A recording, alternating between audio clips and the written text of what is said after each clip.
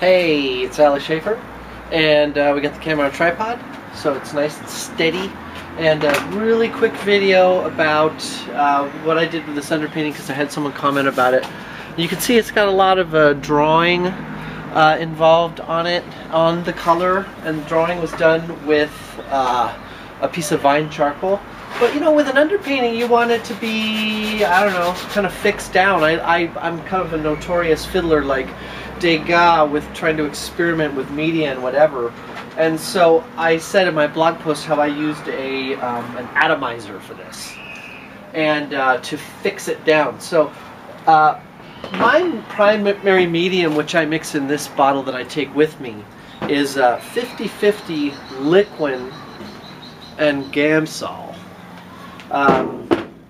Mixed 50-50, and it's really watery, and it's acrylic resin, and so it dries pretty fast. And so this thing, which I did just a couple days ago, is completely dry. I kept the paint brushy, but I kept it watery also. So once it dried, then I scraped it with a palette knife just to get any of the knobs off, and it feels really smooth.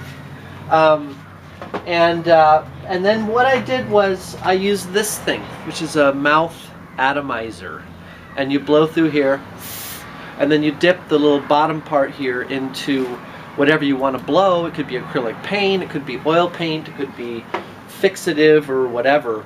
And so I just stick this right in here and then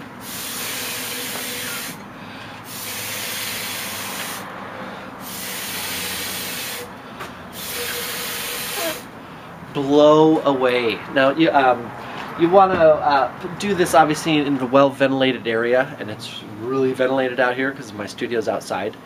And but it just applies a really nice coat of a very thin layer of the liquin, which soaks in and fixes down the charcoal lines. And so I can brush over this now once this is dry.